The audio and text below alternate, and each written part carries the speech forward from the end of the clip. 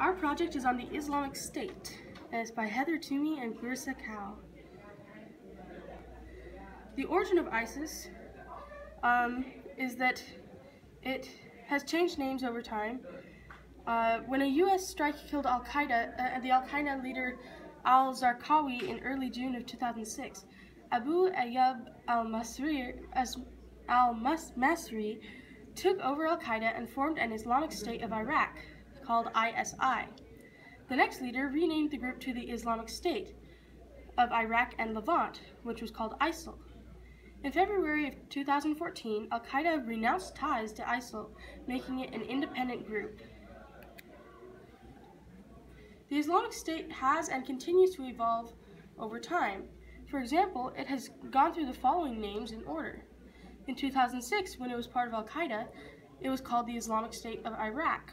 In 2013, it was called the Islamic State of Iraq and Levant. And in 2014, they changed their name to the Islamic State. Mostly, they started in order to attempt to create a caliphate, which is a country in which Islamic law is the law and stands as the only law.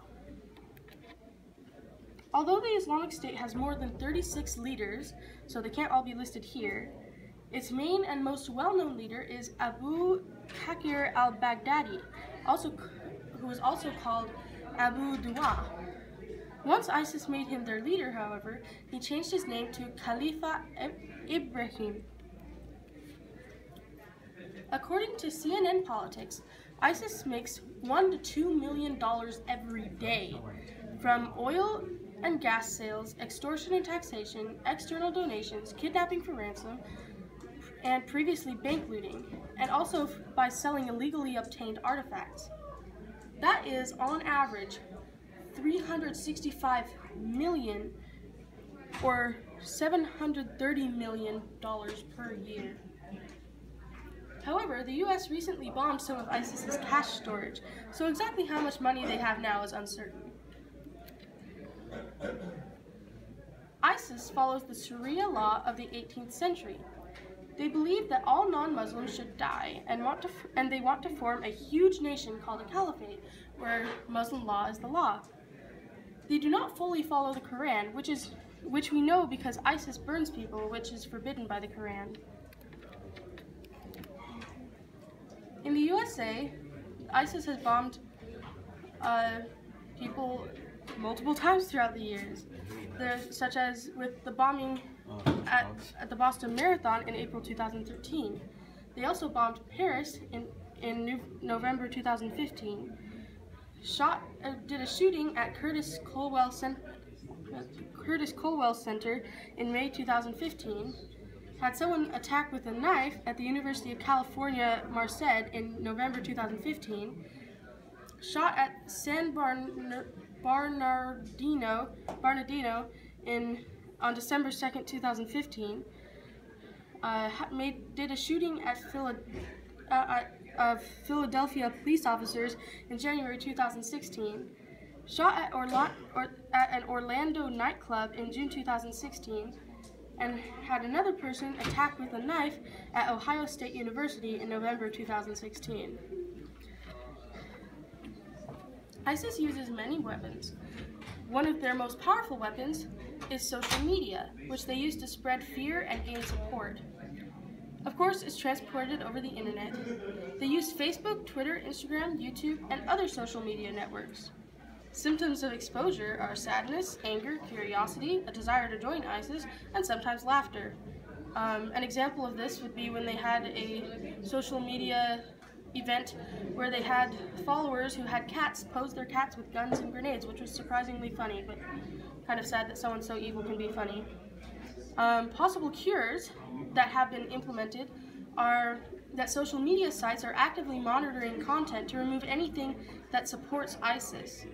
Some hackers have even gone to ISIS recruitment sites in the deep dark web and replaced the sites with ads for depression medicine. ISIS also uses knives, guns, bombs, planes, drones, armored fighting vehicles, and towed artillery. These weapons are used to find and hurt people. Many are handheld, others are transported by cars, or are transportation vehicles on their own. They use dozens of kinds of guns, 2 kinds of planes, 2 kinds of drones, 16 kinds of armored vehicles, and 8 kinds of towed artillery. Symptoms of exposure include death, loss of limbs, post-traumatic stress disorder, pain, and fear. Possible cures include bombing them, prosthetic limbs, counseling, hospital care, and faithful prayer.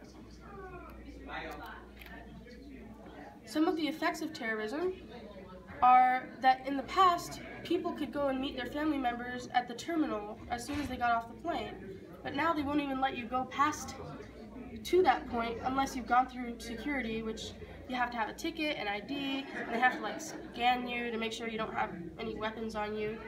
And this is because terrorists have used the system that allowed them to go to the terminal to bomb people at the airport. Another effect is that some people won't go to big events such as marathons or big weddings unless there's lots of security, because ISIS in the past has bombed lots of those places. Lastly, in the past, we all had lots of privacy. Nobody was tracking our calls, or I don't know, we didn't have any worries of people watching us so much, or at least not the government watching us. And because of terrorism, the U.S. has passed the Patriot Act, which allows them to listen to calls and more without a warrant. This is so that they can track terrorists, since in the past terrorists have used things like phone calls and other mediums to plan secret attacks. And these are the wonderful works that we give credit to for much and or all of our information. So thank you. I hope you learned a lot about ISIS. Bye!